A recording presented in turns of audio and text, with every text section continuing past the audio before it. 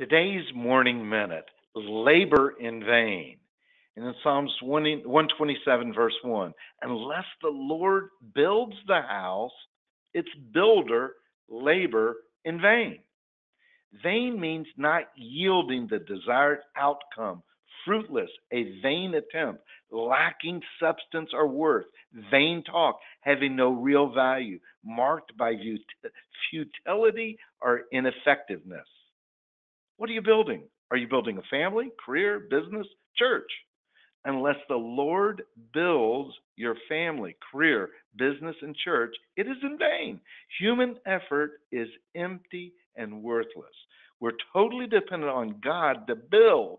Without such a total reliance upon Him, all of your efforts and activities are doomed to failure. What is the key to total reliance upon God?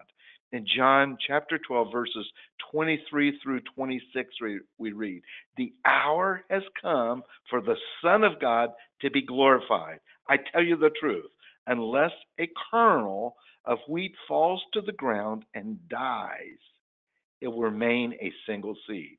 But if it dies, it produces many seeds. If anyone loves his life, he will lose it. While if anyone hates his life in this world, he will keep it in eternal life. Whoever serves me must follow me, and where I am, there my servant also will be. My Father will honor the one who serves me. Think about it. You're more productive in death to self. You're the most fruitful when you get out of the way and die to self.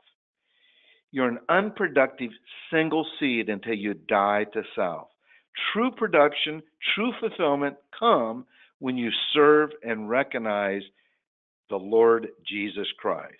When you come under His authority and rule, you can call Him Daddy.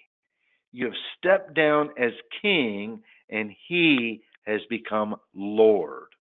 When you die to self, your labor becomes productive. When you die to your rights, your ownership, your title, your position, your pride, your desires, your cravings, and your boasting, you're able to better hear your Father's voice and listen for His instruction. He wants you to produce many seeds. He is the God of abundance and production.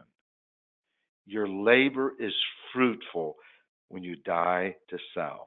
Amen and amen.